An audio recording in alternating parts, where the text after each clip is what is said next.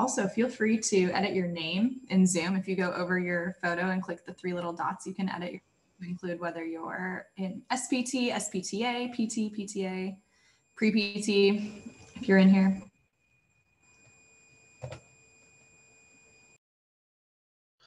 Just so that everyone is aware, so that we could make this chat available to other students who couldn't be here live, we are recording. So if that is something that you don't necessarily want immortalized, maybe turn your videos off now, but otherwise, yeah, feel free to leave them on. The more the merrier.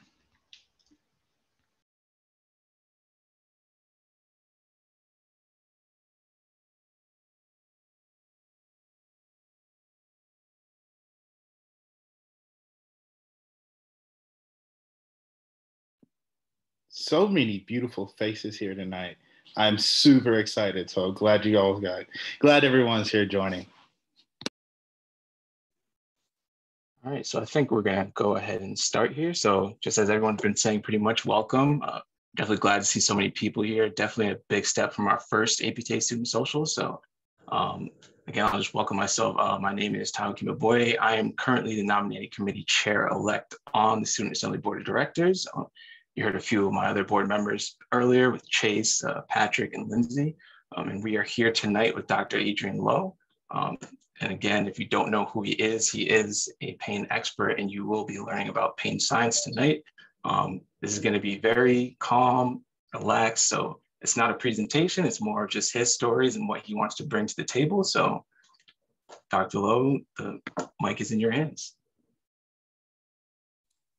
Yeah, well, welcome everybody. I hope you didn't have too rough of a day in the clinic or in the classrooms. I hope your instructors were nice to you today. If they weren't, tell me about them and I'll find them and I'll talk to them about it. So I probably know many of them. So thank you for spending some time with me on Tuesday night.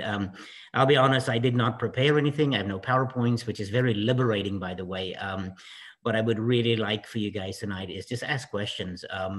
The good news is I don't have all the answers. I got a lot of very smart people around me and that can help me. And you know, I love these ideas of just discussing things and just, you know, questions you have. My expertise is around the world of pain. And obviously I'm a physical therapist, very proud to be a PT. And I'm very proud to be a PT involved in pain science, which I think is a very important part. But I think the easiest thing tonight, Teo, is just to take questions. And if people want to type in a question, if you want to, I don't know if you want to unmute or if you just want to type, you can go for it. And I'll try to answer as many questions as I can tonight.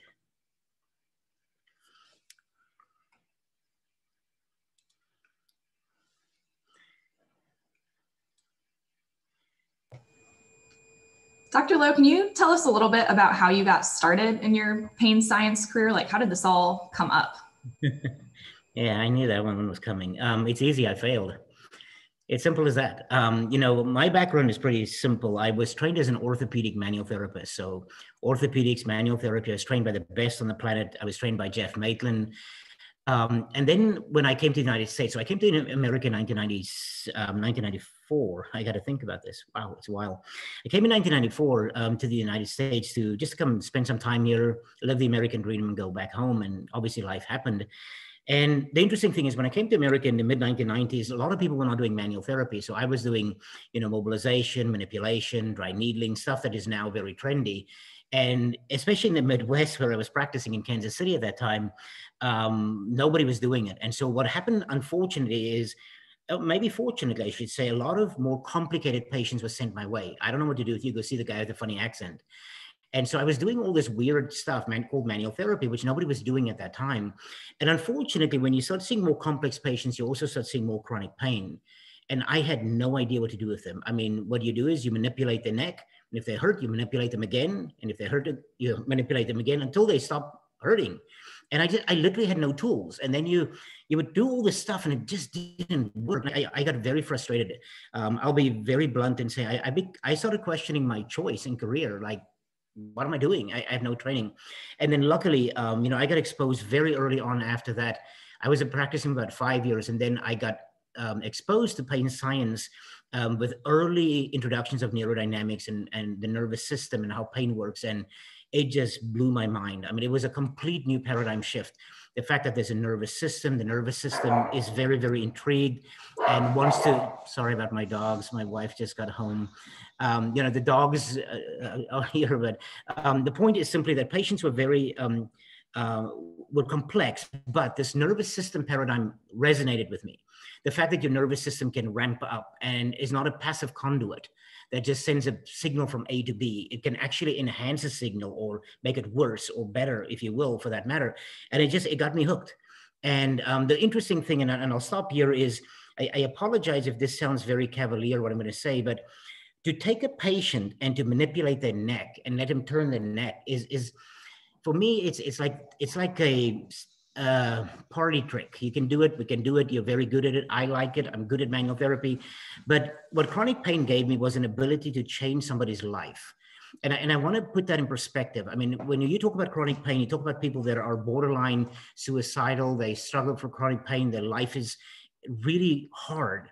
And then when I started incorporating pain science and I could see these massive shifts in their life, not just I can turn my neck, but they had hope, they had goals, they had dreams, those things. You know, I tell some of my students often, it's like therapeutic, sorry, this is a terrible statement, but it's kind of like a therapeutic heroin that you get. It's that, holy crap, I just changed a person's life, not just turning their neck, but they can now engage in meaningful conversations with family and have hopes and goals and dreams. And that's what got me very intrigued.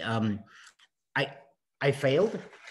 I got a brand new paradigm, and very, very important people helped me to get there. And then I saw the results, and it was so empowering to see, wow, we as therapists are so powerful to change people's lives when it comes to chronic pain. So that's a quick, dirty version of it, Lindsay. But I failed. I failed, and I'm very happy today that I failed, because it gave me an opportunity to learn something brand new.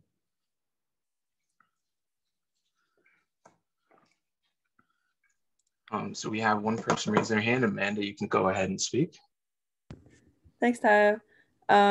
So I was just wondering what you think are the most common misconceptions with physical therapists who are not so well-versed in pain science. Like, what do you think that what are the mistakes that you think that they are making in regards to pain science with their patients?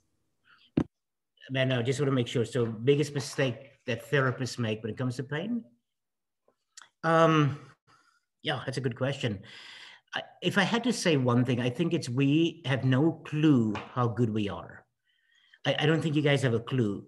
As I'm sitting in front of you guys tonight, what is today? It's December. It's March. Why would I say December? It's March 16th, 2021, right? As I'm sitting in front of you guys right now, there are 22 things we have studied that therapists do every day in clinical practice that turns the brain's chemistry on and has an anti-opioid effect in the sense of calming the nervous system down. And the minute we started studying this, to say, holy crap, all this stuff we do every day, from human touch to mindfulness, to exercise, to sleep hygiene, to nutrition, the list goes on, are so powerful to shift the brain's chemistry. And what I'm just talking about here right now is what we are using as what we consider the anti-opioid initiative. When we work with the Department of Defense and the VA and helping people get tapered off opioids, it's that therapeutic stuff we're doing, non-pharmacological, evidence-based treatments that are very safe, that can actually shift people in the opposite direction. And I think what frustrates me, unfortunately, is that I don't think therapists really understand how stinking cool we are. You know, I dare everybody to quickly pick up the phone, text a significant other and say, I'm hot, I'm real hot. I dare you to do it, because we are. And it frustrates me because, you know, we have this horrible complex of I'm just a therapist. I mean, I practice at the pinnacle of therapy right now, where yes, it's a lot of work and research and a lot of publications, but I'll tell you right now, you know, I work with doctors, I work with scientists, I'm on big panels, and they look up to us. There's a lot of good stuff. And I want everybody to, you know, soak in the idea that there is so much we can do for people in pain. And that frustrates me. I don't think we understand how cool we are. Yeah, so sorry, Amanda, I don't know if that answered your question, but that's my frustration. I meet so many therapists that say, I'm just a PT. And I just get so frustrated because I'm not just a PT, I'm a physical therapist. I'm a very proud therapist because I know what we can do. I've seen it. We've got data to prove it every day. So Anyway, don't get me started tonight, but great question. All right, Lauren, I think has her hand up. Yep. Hi. So in my program, we talk a lot about the words we use and how we're explaining pain to a patient. Do you have any favorite ways that you like to explain pain in a non-scary or threatening way? Yeah, Lauren, I mean, there's a lot of ways. We've done a lot of research. We have built up to today, about 48 different pain metaphors and stories we use of patients in pain. I think before we actually talk about the actual stories, the metaphor, which I will do, not a problem, I think there's a very important part that therapists often miss, and this is the idea of we need to de-educate to re-educate, because many patients come with very perceived notions, right? I have a bulging disc, that's why I hurt, or I got arthritis in my knee. And we cannot just talk about pain as, let me tell you about how pain works. And in as many, many ways, we ignore the fact that they got arthritis in their knee or they have a bulging disc. So you have to take the thing they bring in and basically explain it to them in a non-scary, non-threatening way. So take that normal thing that's happened to them and actually de-threaten it, and then teach them some more about it. So having said that, the coolest thing I think for me is patients. I will ask patients often, of all the stuff you're struggling with pain, what is the single thing that bothers you the most? And the most common things we hear is, I still hurt. I had surgery, but I still hurt. I had the accident, I still hurt. So it's, I still hurt. Or my pain is spreading. It used to be in my back, now it's in my hip and it's going down to my knee. I'm so tired. I forget things. So there's common things that people in chronic pain. And then if they pick one of those, we have a biological explanation for that. So the most common one people will complain of is the idea that I still hurt and I cannot do what I used to be able to do. It heavily impacts their life. For that one, we use the sensitive alarm story. And so in this simple little story, it takes about 7 minutes in clinical practice. We will explain to somebody that our body has a living, breathing alarm system, which is called the nervous system. So our nervous system works like an alarm system. That's the metaphor we're using. We'll show them a picture of the nervous system and tell them we have 45 miles of nerve in the human body. If you string them all together, they cover about 45 miles, which is really cool. And patients love interesting information. 400 nerves, 45 miles strung together. And I always joke with patients, I ask them, how many kilometers? And then they, oh, don't start me. Then we laugh. I say, oh, you Americans cannot get I got to teach you the metric system next time when you come in. And the funny thing is they laugh about it. And it could be the first time a patient have maybe laughed in 3 weeks. So it's not just this is how pain works. We're talking, we're having a conversation. So we have a nervous system. It works like an alarm system, covers 45 miles. Our nervous system buzzes along, enjoying a beautiful day. Life is awesome. Then something trips the alarm. We sprain our ankle. The alarm ramps up. Ding, ding, ding, ding. The alarm goes off. You rake the leaves. You bend over. Ding, ding, ding. The alarm goes off. You have a stressful day. Emotions. Ding, ding, ding. The alarm goes off. Now, in a normal person, what should happen? Something trips the alarm. You step in a nail. Something trips the alarm. Ding, ding, ding. There's a nail in your foot. We will pull the nail out, get a tetanus shot, put a bandage around the foot, and learn something today, right? We learn don't walk barefoot around nails. So pain is a good thing. It teaches us. Don't walk barefoot around nails. We plant the idea that pain is not always a bad thing. It helps us. If we pull the nail out, the alarm system should beautifully calm down and life goes on. We've all done it. So how many of you guys have stepped in a nail or a thumbtack? Hopefully everybody, right? Yeah. And what happens? The pain lingers for a day and it goes away. Well, in this case, we'll tell the patient, now unfortunately, about 1 in 4 people in this world, something trips the alarm system. Ding, ding, ding, go get some help. But that system never comes all the way back down again. And you end up with an extra sensitive alarm system. So before you develop pain, the alarm system allowed you lots of room to go do things. You could run 5 miles, not a problem. You could drive 3 hours in the car to grandma's house, not a problem. You could deal with a stressful day at the office, not a problem. But since you develop pain and your alarm system is now elevated, a little bit of walking, ding, ding, ding, the alarm goes off. A little stress at the office, ding, ding, ding, the alarm goes off. What you're doing right now, Lauren, is you've actually taken a very complex concept called central sensitization, allodynia, hyperalgesia, and put it in a story form where a person can go, I got it. And we have tons of research to show when patients got it, their pain goes down, their fear goes down, the catastrophization, and they move more because now they understand I'm not hurt, I'm just sensitive. And so that's one example. That's our most highly ranked story in all our research that patients get the aha moment. Now, there's many other ones we use. And that's just an example of how we take a simple story, explain it to a patient, and they embedded in it is this concept of sensitization.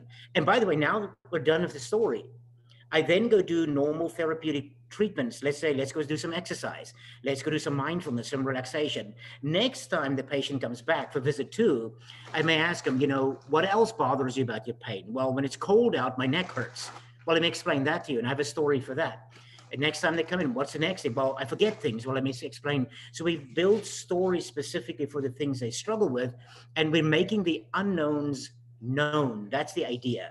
And what happens then, the threat level goes down, and we measure it with things like catastrophization, fear avoidance, etc.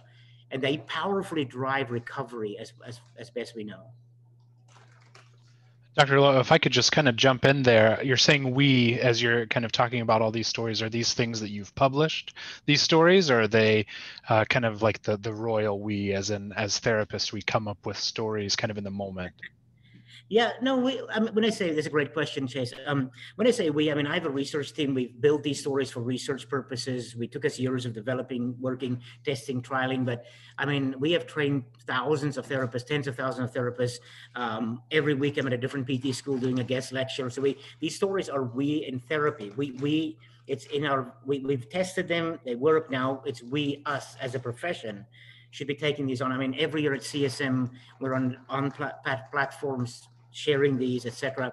But they're widely out there. They're on, we've published them in articles. They're out there, etc. So they're very well understood and distributed.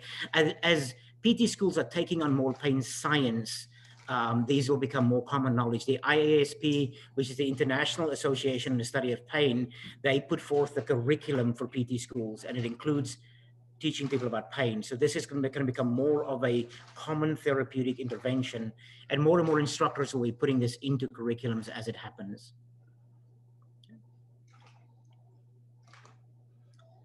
I hope that helped, Lauren. It's always great to hear a different perspective. Thank you. Okay, so we're gonna go through one more question before we go to announcements. So Nicole, you can unmute and ask.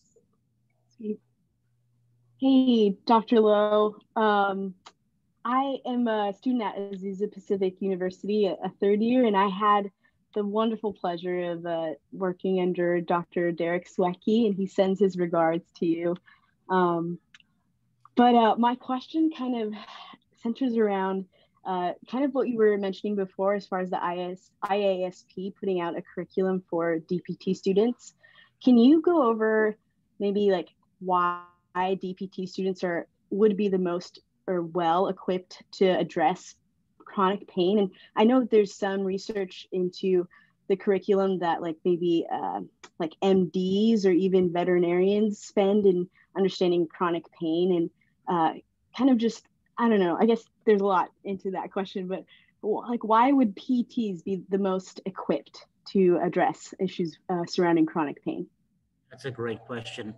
And by the way, say hi to Dr. Swecky. He's a pretty cool guy. Don't tell him I said that, by the way. Just tell him I was saying bad things about him all night, so that's cool. Yeah, that's a great question. Why are we ideal? I can give you a list. The list is easy. All the current best evidence says to treat chronic pain, you must be biopsychosocial, meaning you must understand the biology of pain, you must understand the psychological aspects of pain, and also the social aspects. Psychologists understand a lot about the psychology of pain, but nothing about the biology. They are flooding to our courses because they don't understand the biology of pain, number one. Number two, the current best evidence for chronic pain consists of three things, and it is so well established we don't have to study it anymore. Number one, we got to change how somebody thinks, which means education. And that's why things like pain neuroscience education, acceptance commitment therapy, cognitive behavioral therapy, motivational interviewing, these skills of changing how somebody thinks, we can do that. Check the box. Number two is movement. Movement is the biggest painkiller on planet Earth, bar none. The research is overwhelming. And number three, we got to calm the nervous system down, preferably non-pharmacologically, because the drugs we're using like gabapentin, et cetera, have side effects. And as I mentioned, there are 22 things you and I can do every day to calm the nervous system down non-pharmacologically. We are currently practicing at the highest level of evidence-based practice for chronic pain. Now, to go further, Nicole, here's the issue.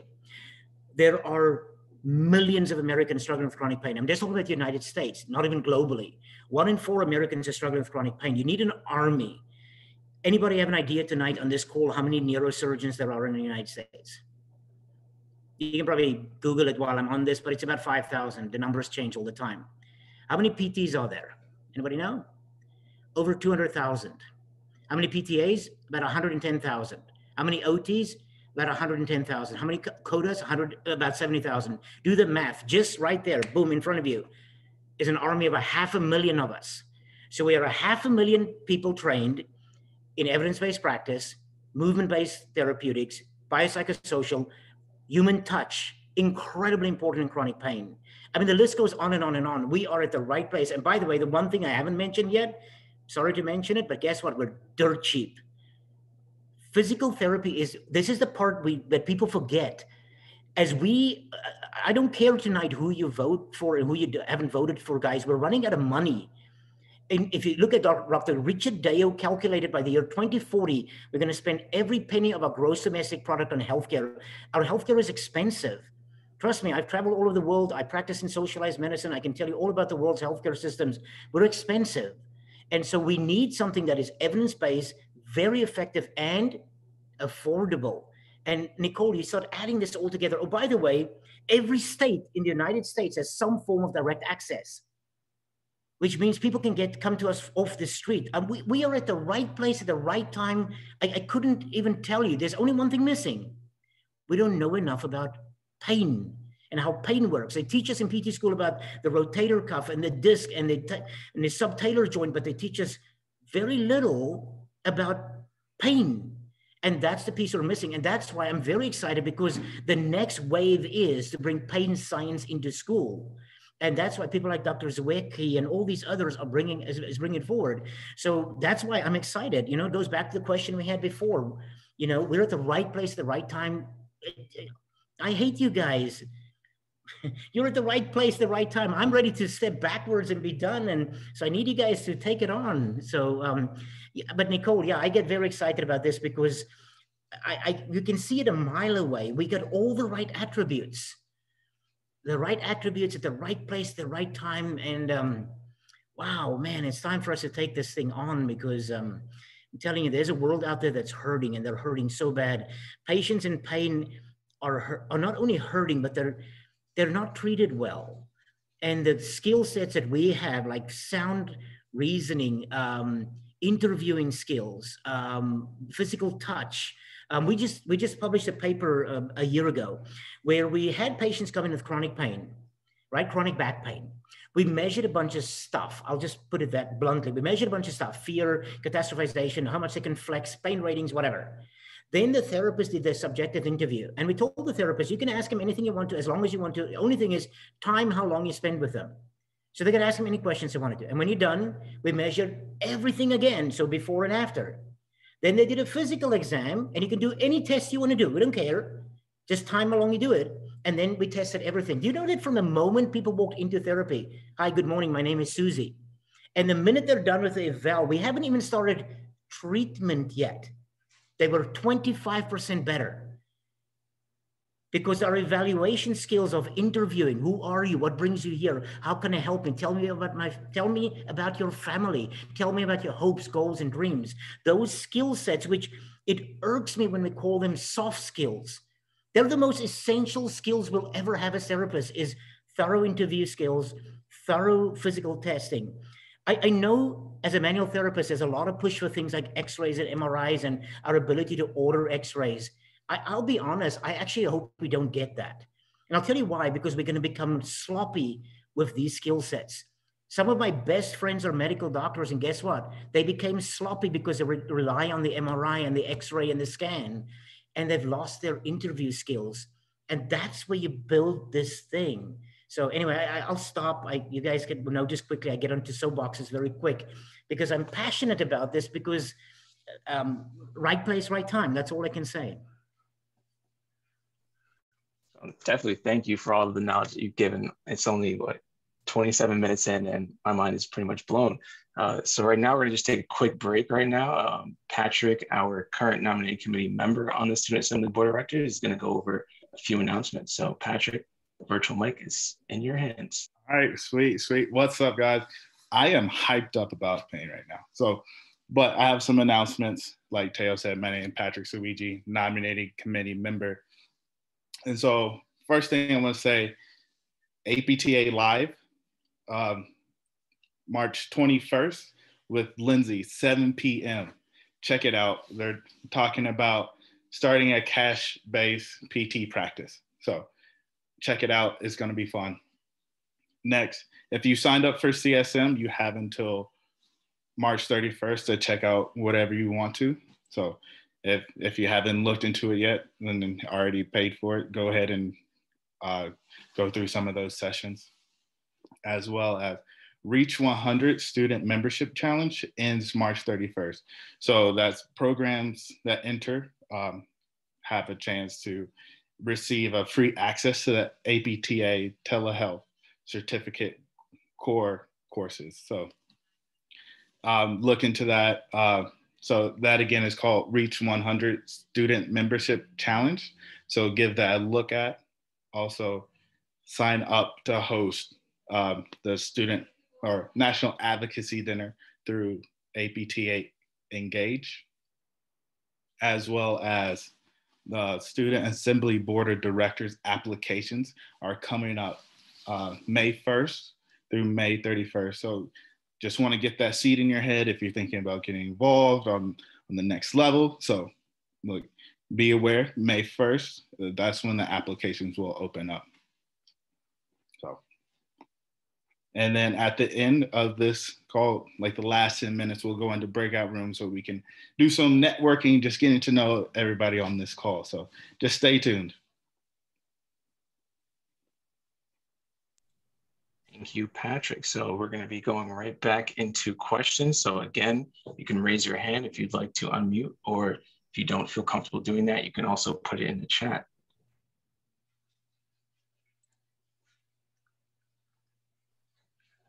Okay, Deshaun, you can go ahead and ask your question. Good evening. So as a student PT, what are some resources that would be useful into understanding or getting to know about pain and pain science? Oh, Deshaun, that's a really good question. The good news is a lot of this stuff is becoming now public knowledge. I mean, there's so many papers out there. There's some really cool stuff on YouTube out there, videos, etc. The APTA orthopedic section has a special pain group, the Pain SIG, the special interest group. I would definitely go with some of the stuff they've got.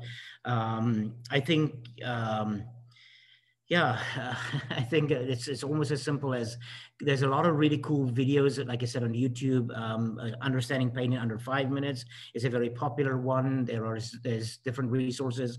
Our group, Evidence in Motion, has a whole bunch of different things on our site as well. I think that's probably the easiest way. There's a lot of cool papers and stuff out there about pain science. I think it's becoming way more let's call it, commonplace or mainstream. I don't know. You guys tell me. Where do you guys get all the pain stuff from? I mean, I'm on the other side of it. We produce it. I just don't know where they go. So YouTube, there we go. Lindsay has the YouTube there. There we go. There's some cool ones there. There's some good events and speaking events that people have recorded there. Deshaun would be a good example. Thank you so much. Sure.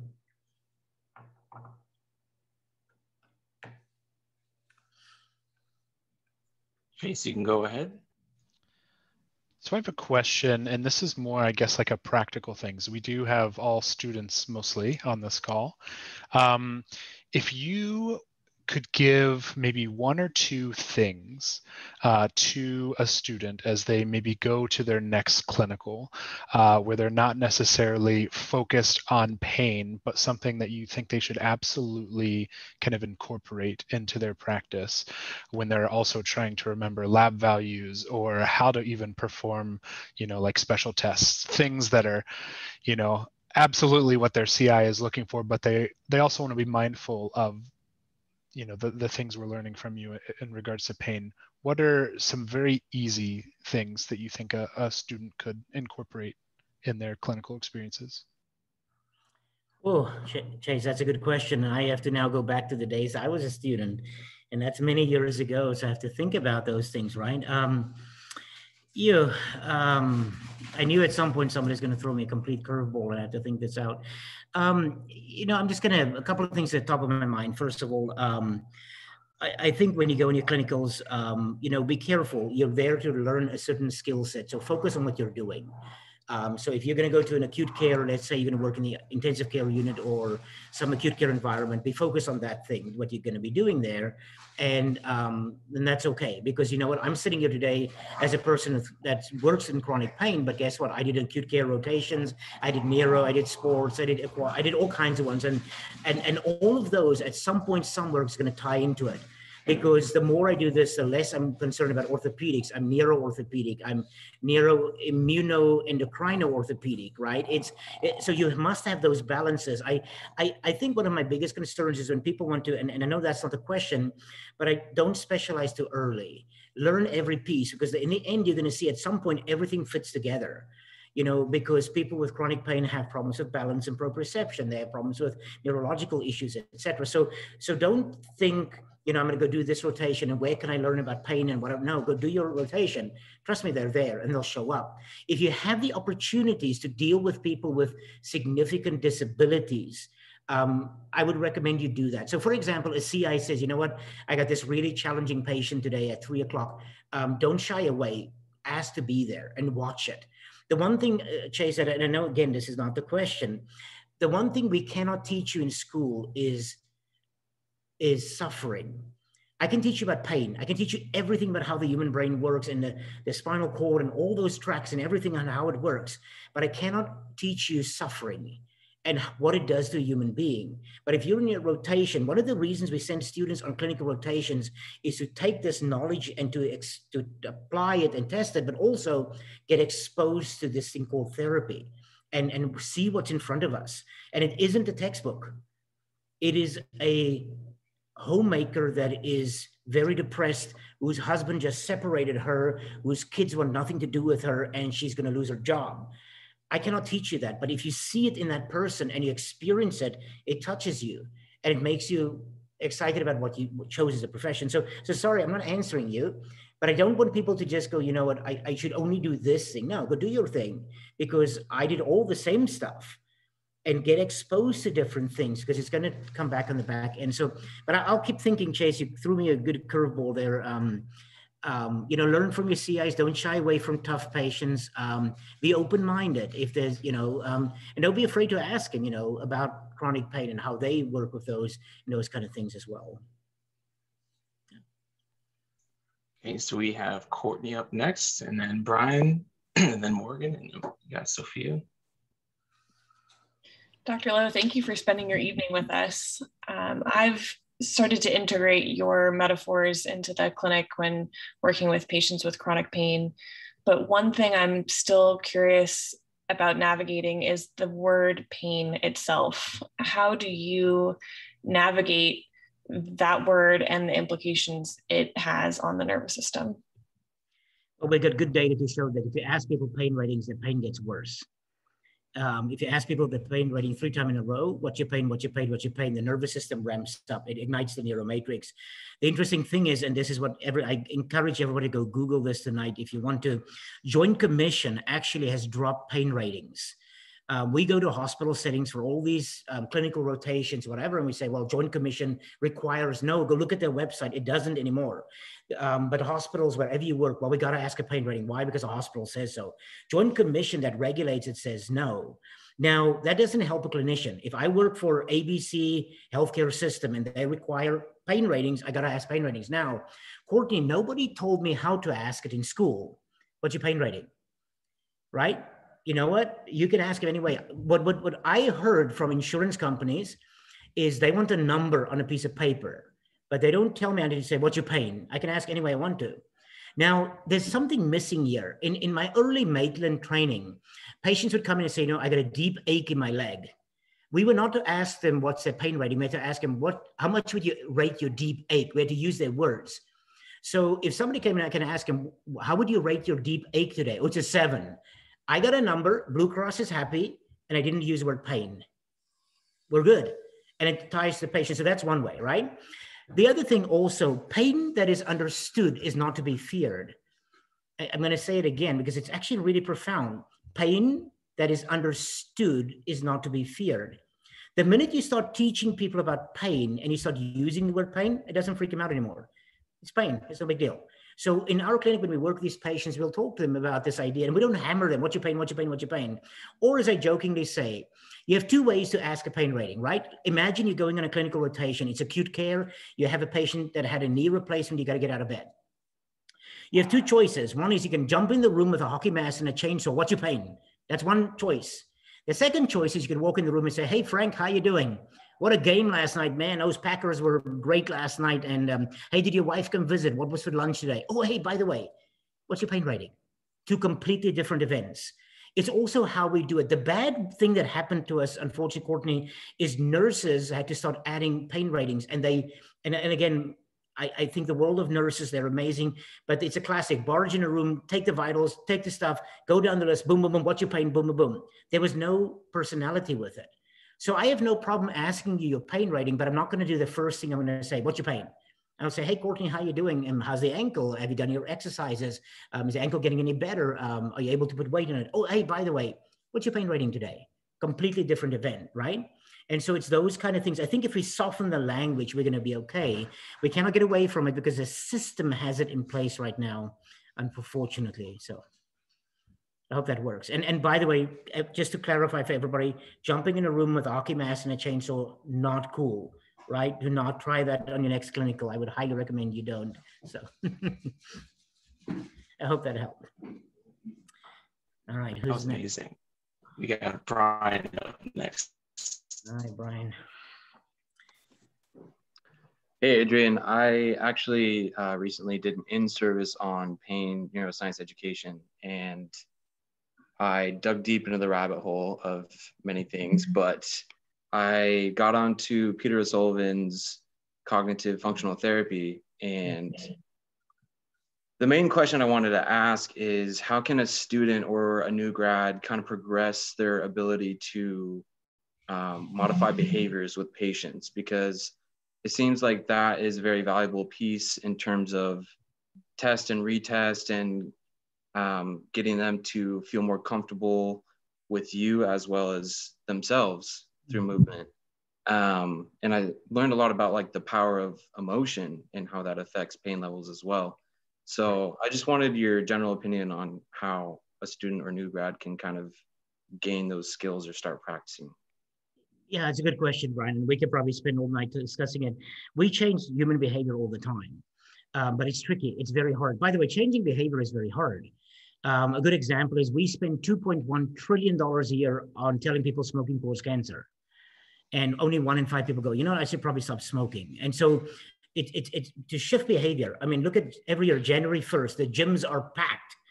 And January 22nd, treadmills are open again because people haven't changed their behavior, right? It's a tough thing to do. And to truly change behavior is you got to get the person at the right time at the right place. So a lot of our work lately has been sitting on this idea of who needs pain neuroscience education and when do they need it? And so this brings us to something which we commonly would talk about is a readiness for change scale. You can only change people that want to change. Because the classic question is, what about the patient that walks in and doesn't want to change? Well, that's okay. What we would recommend is if somebody doesn't want to change, we don't do a cognitive approach with them because it won't happen. It won't change in their life, right? And let me put it in perspective. I have an older evil brother, right? And I love him to death. He's my best friend. So he lives in South Africa, and once a year I go visit him, and he smokes. He smokes like a chimney. So every year I sit with him, Brian, we have a beverage, and I will say, dude, smoking causes cancer. You need to stop. Only 3 things my brother can tell me. Forget you. Yeah, I get it, which is the polite version of forget you. And then there's the I got it, right? So there's in behavior change, there's only 3 things. I got it. Yeah, which is superficial learning. I got it, which they don't, and then they get it, right? So those are the paths we can go through. In therapy, how do people show up that are in the, what we would consider the pre-contemplative phase? They're not going to change. They walk in and say things like this: I'm only here so the doctor will fill my scripts. I'm only here so the doctor will get my hydrocodone filled in. They have no intention of changing. What I'm saying, Brian, in that patient, we don't do a cognitive thing because you're going to challenge them and they're going to get upset and they're going to get mad and they're going to storm out, call your boss, call the state board on you, right?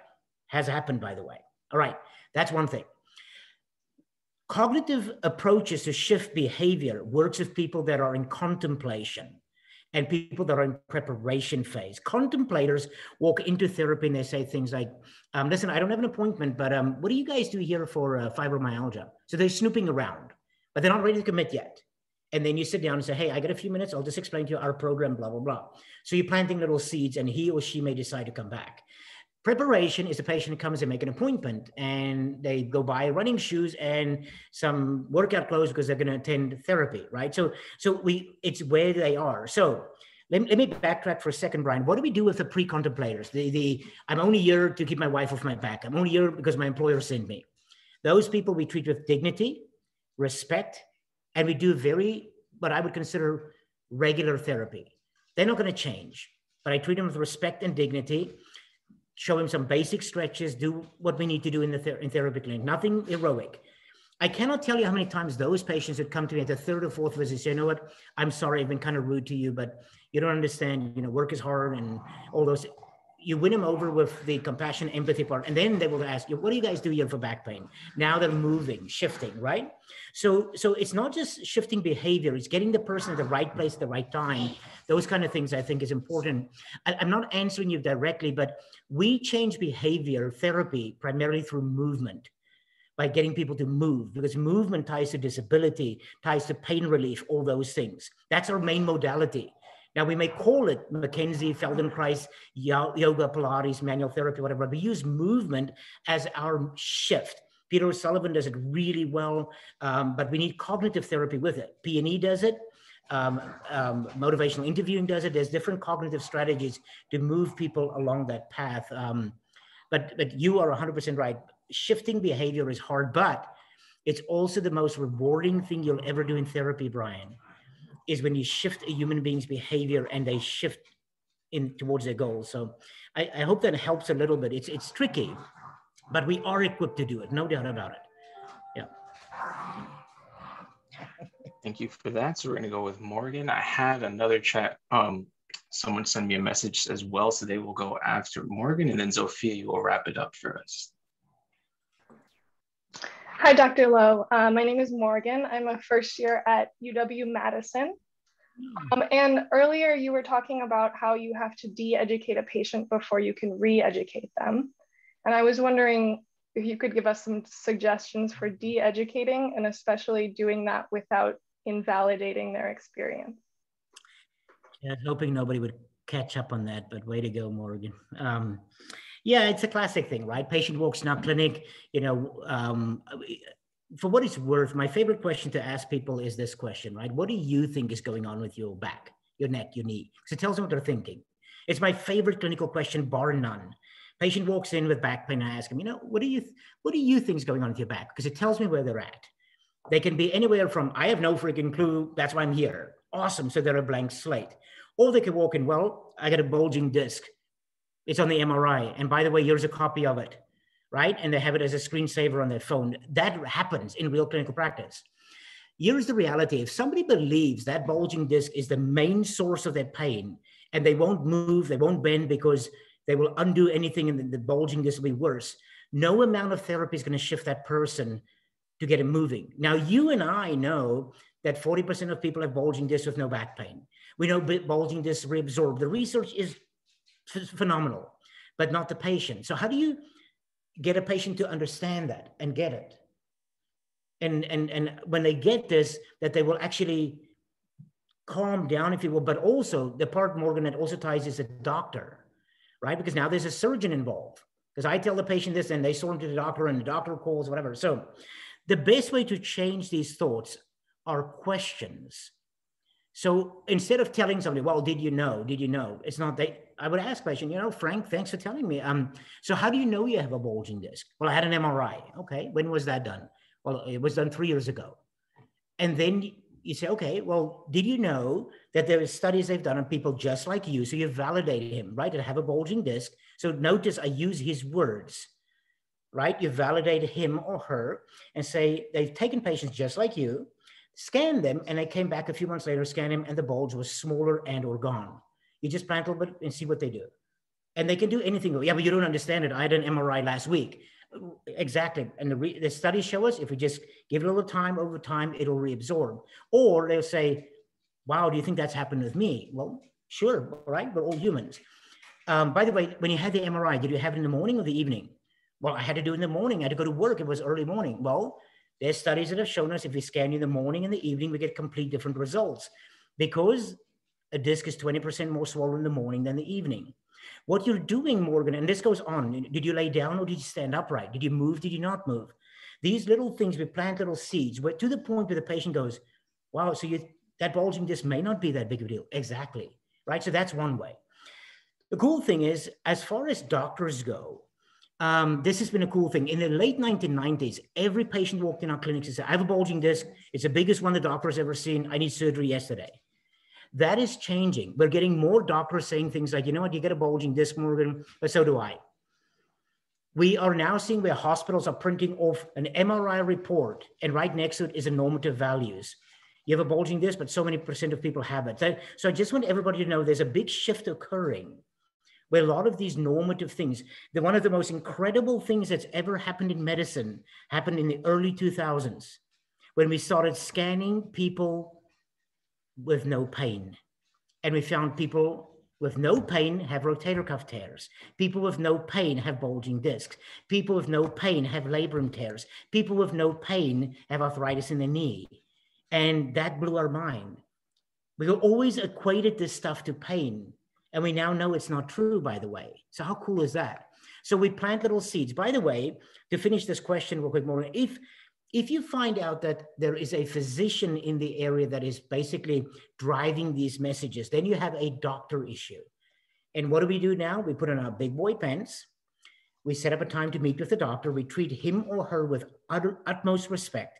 They're a doctor. I'm not a doctor. I'm not a medical doctor. Didn't get to medical school, but guess what? Then we have an adult conversation about this. And I've done it for many, many years. By the way, you guys talk about being nervous and scared. That's the time you're nervous and scared. But here's one of the cool things I've learned from my physician colleagues is they really care what people think about them, especially in community. The best thing that's ever happened when I go to a doctor and say, hey, doc, thank you for sending me patients. I really appreciate it. Here's my cell number. If you ever need to get a patient in, I'll get him in. Call me anytime, right? And say, but I need to talk to you about something important. I get patients from doctors all over town, all over the city, right? And for some reason, patients that come to me from your practice come in way more nervous, anxious, fearful. And they talk about their bulging this. Now, you and I can have a conversation about bulging this, etc. But here's what I need you to understand. When they come into my practice and they're nervous and anxious and fearful, therapy is going to be very limited. And it only happens from patients from your clinic. They don't like to be different.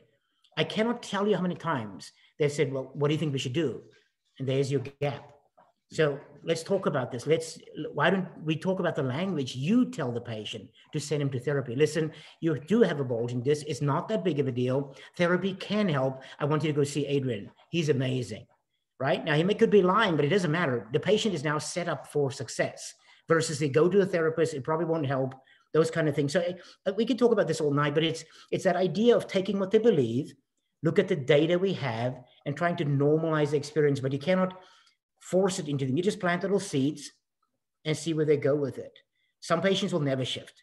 By the way, you can also use doctors. I've had patients that will not budge. You don't understand. I have a bulging disc, biggest one this side of the Mississippi. And then I know the patient has a follow-up with the doctor on Friday. I'll call the doctor. Hey, doc, how's it going? How can I help you, et cetera. And say, doc, I need a favor. What's up, Adriaan? Listen, Sally's coming Friday for a follow-up. I need a favor. She is so hell-bent on this bulging disc. I cannot do therapy. I need your help. I cannot tell you how many times my doctor colleagues would sit down with the patient. Hey, how you doing? How's therapy with Adriaan? Oh, by the way, I've looked at your scan, that bulging disc. It's not that big of a deal. Boom, done. So we use every trick to the trade we can. And then Morgan, there's a couple of people we're never going to shift just because that's what they believe. And by the way, they will probably leave anyway because they don't want any of this. They have this and they got to move the other way. That brings me back to Brian's comment. They're not ready to change. And that's why those patients, we don't do cognitive approaches because they won't change. So I hope that helps a little bit. There's a lot to unpack in that, but it is take what they bring, normalize it for them, de-threaten the language, and see what happens to them in front of you. Yeah. So Lauren, I know you're waiting for your question in the chat, but if you would like to unmute yourself, you can go ahead and ask your question, and then Zofia, you can go after. Thank you. I'm a PTA, and I'm currently working in an outpatient setting. Thank you so much for this time. I've watched many of your courses on MedBridge, and it's truly changed the way that I do everything in our practice. My question is, what is a common procedure for a chronic pain specialist? I would assume that they would start with education because the research is there that educating a patient about chronic pain helps decrease their pain.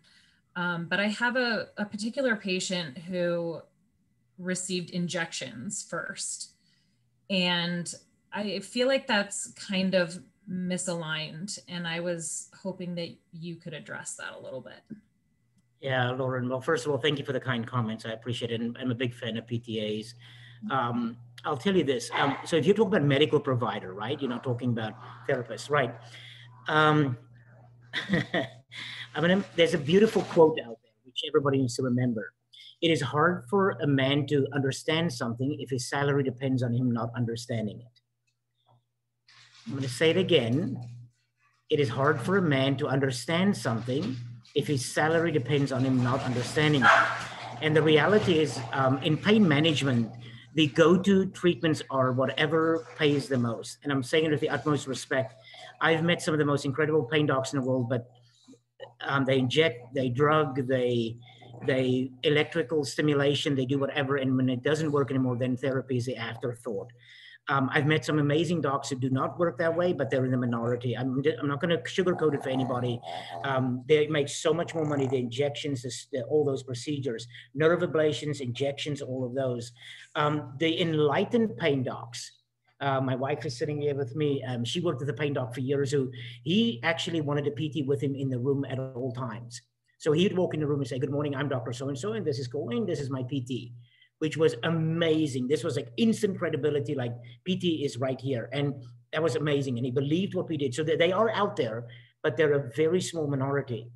Unfortunately, and again, I don't want to sugarcoat it for you, most pain docs, you're talking about injections. It could be epidurals, transforaminal, caudal, whatever injections. It's usually some kind of a steroid to try and reduce inflammation, to try and calm the nociceptors down. If that doesn't work, we burn the nerves, which we use ablation. The joke on everything is nerves grow back. So when you burn a nerve, the medial branch of a dorsal ramus, the facet joint, they can grow back anywhere from 3 to 18 months. And by the way, nerves never grow back this way. Nerves grow back this way. They don't grow back singular, they sprout. And when they sprout, they're unmyelinated and they become, so your pain comes back with a vengeance. And then they burn them again, and then it just sprouts more. And then it gets to a point where it doesn't work anymore. Now we're getting to spinal cord stimulators, which is a $25,000 TENS unit, which has a 50-50 shot of working. And I'm sorry, you guys need to understand the medical world looks at this very procedural driven. And for them to practice on this cognitive behavioral thing, it doesn't work. That's why I'm excited about what we can offer them. So I'm sorry, there's good pain docs. And a good pain doc is basically this physician that I was just talking about. He taught us a quote, and this was an amazing thing. He said, Adriaan, my job as a pain doc is to create a window for rehab. And I will never forget that in my entire life. He said his job is to calm the pain down, to allow people to come to therapy and do all the exercise movement, the stuff that actually makes them better. I mean, that's worthy of a tattoo right there. So if anybody needs something for the left scapula, there it is. Right? Pain management is to calm the system to give you a gap to go to therapy, Lauren. So unfortunately, the vast majority, but what do we do in these scenarios? You befriend that physician. You get to know the physician. You offer your help. I just want to flip the coin the other way. Most of the pain docs that I have worked with, they don't know what to do either. They will inject you epidural is a 3-series shot. And when it doesn't work, they don't know what to do. So they need us. And they are so relieved when we walk in and say, hey, doc, my name's Lauren. I work at ABC Therapy. I do all the school stuff, and I'm here to help. If you ever need some help, trust me, they're going to send people to you because they need help. The cool thing is that we would like to be a little bit further upstream than the last resort. That's what I'm trying to get to. So I'm sorry, it's kind of a little bit of a negative comment here, but I'm not going to sugarcoat it for you guys. The medical world is about surgery. It's about drugs. It's about injections. It is what it is, and we're living in this world. That's why we're pushing so hard for a non-pharmacological, safe alternative treating chronic pain. Is what we're trying to put in. So, yep, choose PT first, right? So. All right, so we're going to wrap it up with Sophia asking her question at the end. For the other 2 questions that we're not able to get to, Dr. Louw, if you can just please drop your email or any other contact that people can ask their questions as well.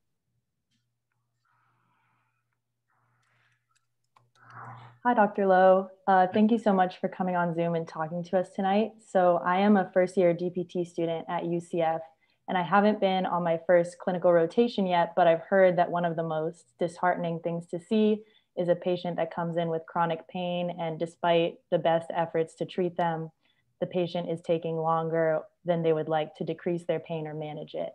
So you've kind of been touching on this throughout the event, especially with Lauren's question just now, but I was wondering if you have any last-minute advice for treating patients and dealing with their frustration with their pain that just never seems to go away or decrease despite our best efforts.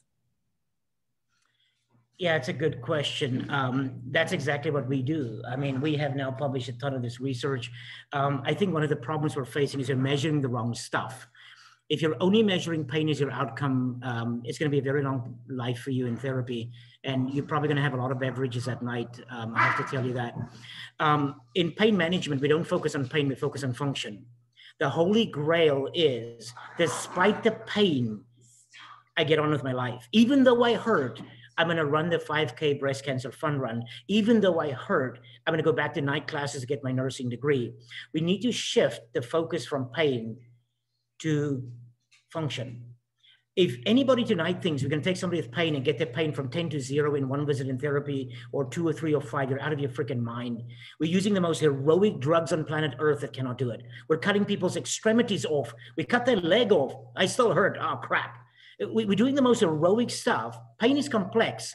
One of the things people need to understand, the concept behind pain neuroscience education is that pain is normal.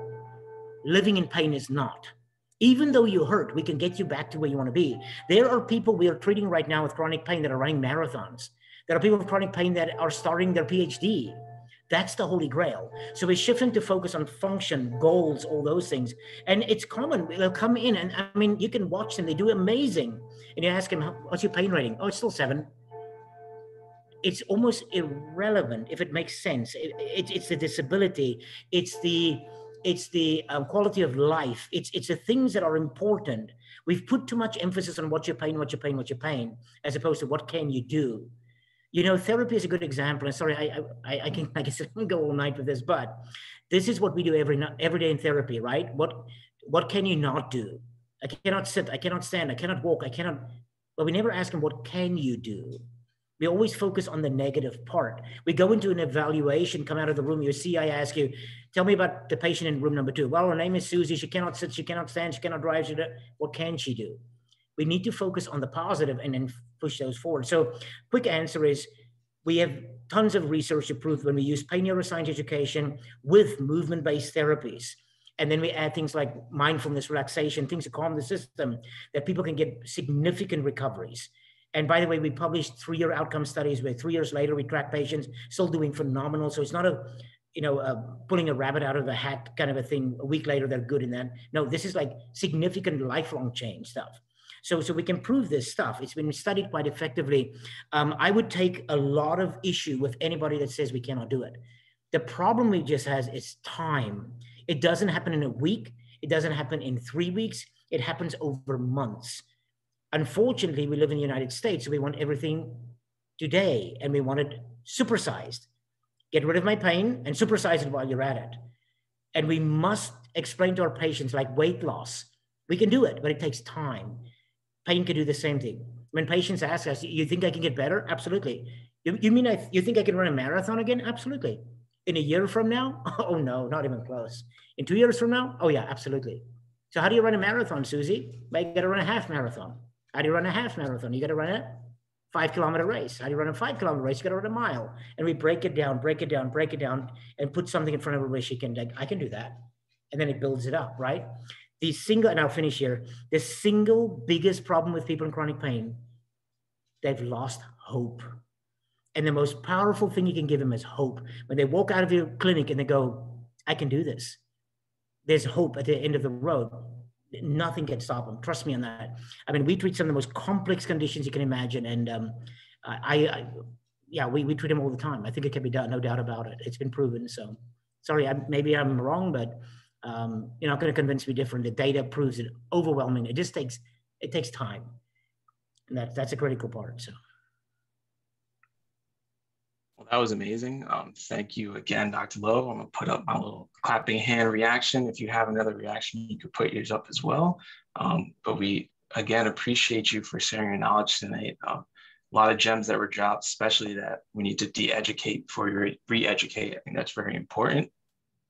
So just a few little more announcements that we have going on. So I'm going to drop this link right here. It's the participant roster. So everyone's name's on here. We want you all to network with each other. So this is a edible.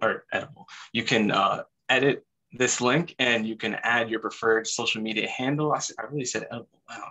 But you can add into your preferred social media handle on there, whether that's Facebook, Twitter, Instagram, so we can continue these conversations and go on afterward. We're also going to go into small breakout rooms so that you can have a little bit of a chat before we close this. So if you do not want to stay for that, you can leave, but we do ask that you please add on to that sheet. And then as Lindsay stated before, we want to hear your thoughts about how this event went. So you can go on Twitter or Instagram, you can use the hashtag APTA Student Social, and you can also tag the page APTA Students on Twitter, or on Instagram, it's going to be the APTA Student Members. So again, Dr. Louw, thank you so much. And then we're going to go into breakout rooms soon. You're welcome. All right, I'm going to go ahead and open the breakout rooms, everyone.